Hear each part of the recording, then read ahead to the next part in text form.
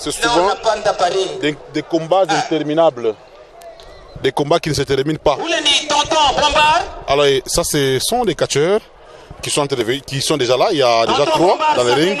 Il y a Tonton, il y a Bombar, il y a Satellite. Et les 3 catcheurs vont affronter Juif, Autriche et Antilope.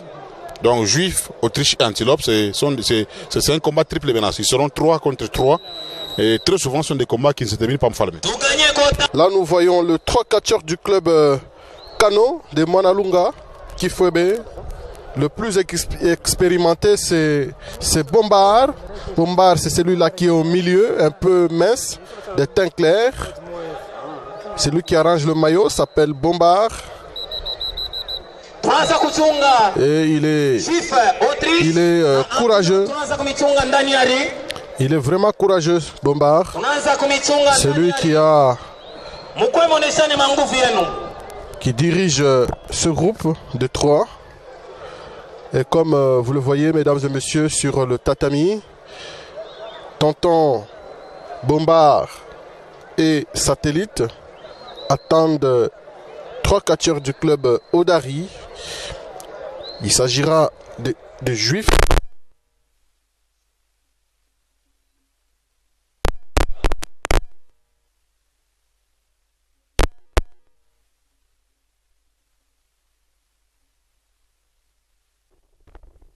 Ah, mesdames et messieurs, voici l'arrivée des satellites, en fait d'Antilope.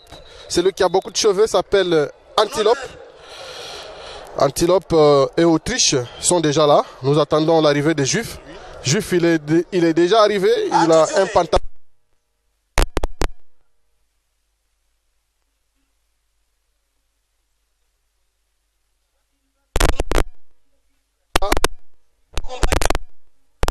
Qui se fait accompagner même de Alberto qui vient de gagner. Et voilà, mesdames et messieurs, l'entrée de ce 3 catcheurs du club Odari.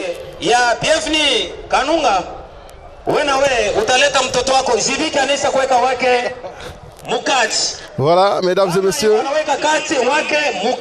déjà sur le tatami, les 3 catcheurs du club Odari sont déjà là, Juif, Autriche et Antilope. Juif, c'est le fils biologique de Jibik. Juif, c'est celui qui est habillé en pantalon de chiquette, en pantalon sale, pantalon exceptionnel.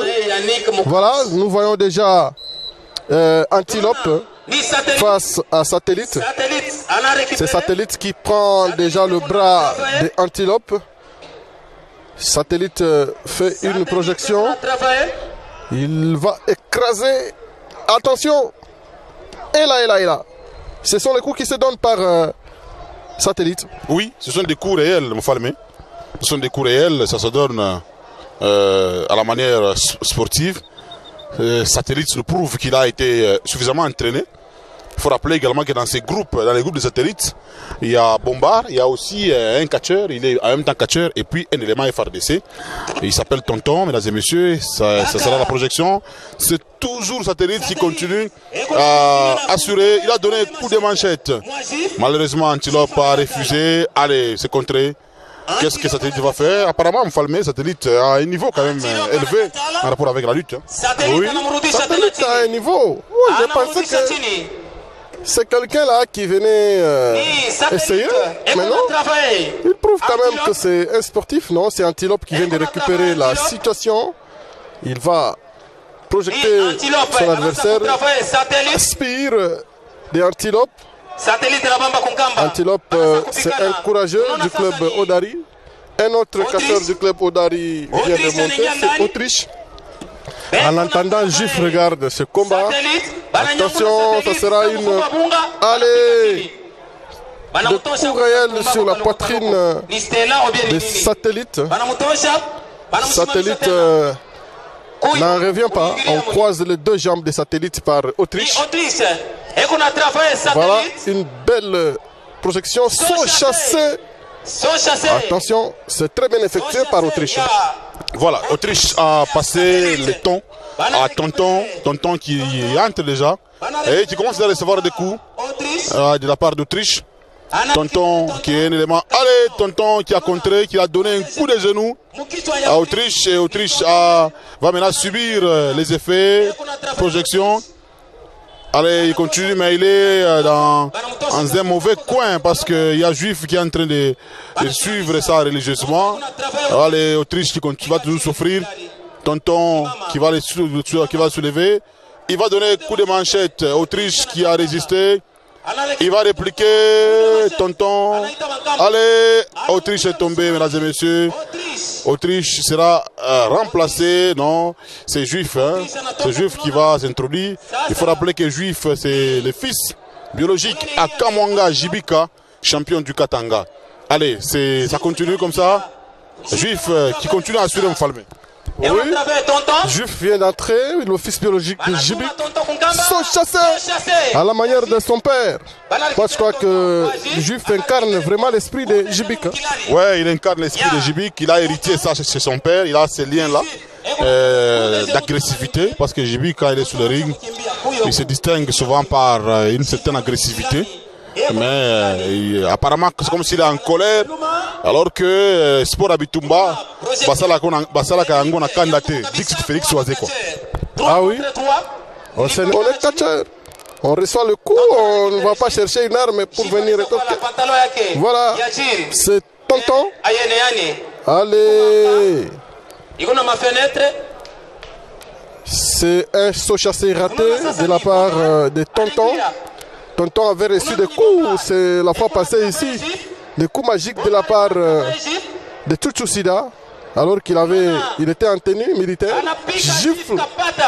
Là, c'est Bombar, très courageux et un petit peu expérimenté hein, par rapport aux autres qui sont sur le tatami aujourd'hui. Regardez comment il effectue des projections.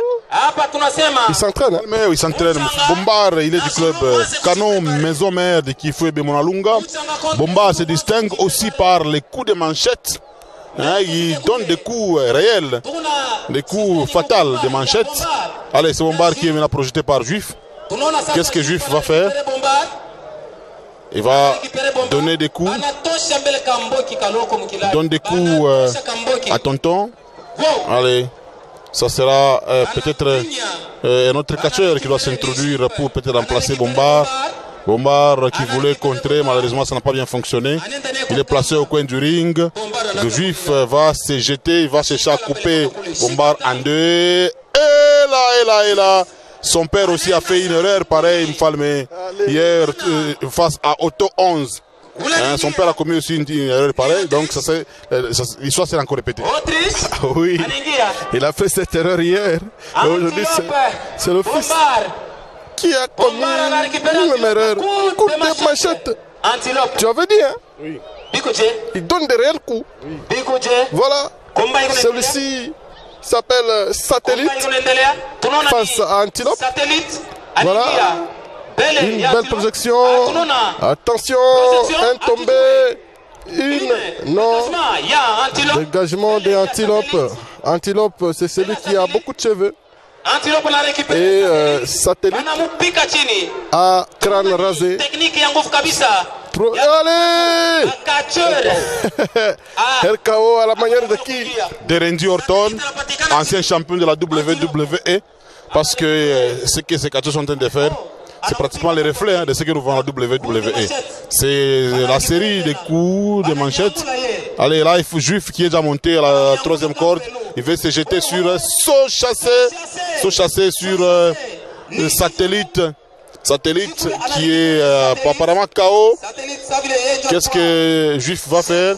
Il va peut-être planter la tête. Allez, il veut procéder à une projection. C'est une projection. Ah, c'est tombé. Allez, Bombar qui est venu intervenir. Bombar qui est venu intervenir. Allez. Voilà, Tonton qui va s'introduire. Tonton, un militaire d'FRDC. Je pense que le DDT est là. Juif qui veut tenter Allez, c'est Antilope qui va monter par-dessus la troisième corde. Allez, Antilope qui va faire un saut. Allez, il a fait les coups de la corde à linge. Hein, il a fait les coups de la corde à linge. 2 et 3. Mfalme, les militaires de FARDC sont éliminés. Le premier vient d'être éliminé, c'est Tonton de FARDC, c'est un militaire de FARDC qui vient d'être éliminé, le premier dans ce combat. Et ce finit selon le règlement. Et donc le combat est fini. Hein? Le combat est fini. C'est l'équipe du club Odari, composée de Juif, Antilope et Autriche, qui vient de gagner. Une petite interview. Oui, une petite interview sur les différents catcheurs. On attend l'arrivée des Mouchanga et également des Zoulous. Combat n'a pas Autriche. Ah, combat n'a pas bien. Il faut que faire entraînement. Si tu n'as pas entraînement, tu n'as pas kupika tu cheze chez Chapan. Mais on a fait sélection ça. Ah, tu fais sélection, tu n'as combat, tu n'as ma force et tout. Ok, ça va? Juif, non, laisse-moi jouer. Combat n'a pas bien. Bon, combat n'a pas bien ça, non? Bon.